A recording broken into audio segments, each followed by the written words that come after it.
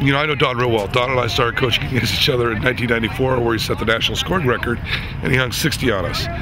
And I was a young head coach, and I've coached against Don, I think, 7 or 8 times since, and managed to beat him a few times. Don will make a horrible team legitimate. They're going to be competitive. Now, I know Don's up there in age. Sorry, Don, I don't mean to be rude, but you're over 70 and you're older than my dad. But Don will bring something special to Pacific. They will be a much improved football team.